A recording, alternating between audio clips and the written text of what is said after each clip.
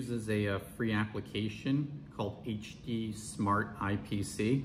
It can be downloaded in the Android Google Play Store or the iPhone App Store. Once you download the app, you're going to go into your phone's Wi-Fi settings. The device has its own unique Wi-Fi. It's going to start with the letter and then have a bunch of numbers.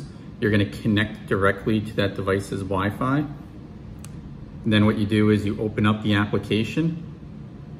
It's going to automatically add the camera on its own. You can click the play button and then it'll give you a live camera feed. You could also click on the little gear icon on the side, click device settings, and from there, in order to set it up to your Wi-Fi at your house, you're going to select Wi-Fi config. You're going to wait for the Wi-Fi networks to show up. And then you're just going to click on your Wi-Fi network and then put in your Wi-Fi password, and that's how it connects to your Wi-Fi.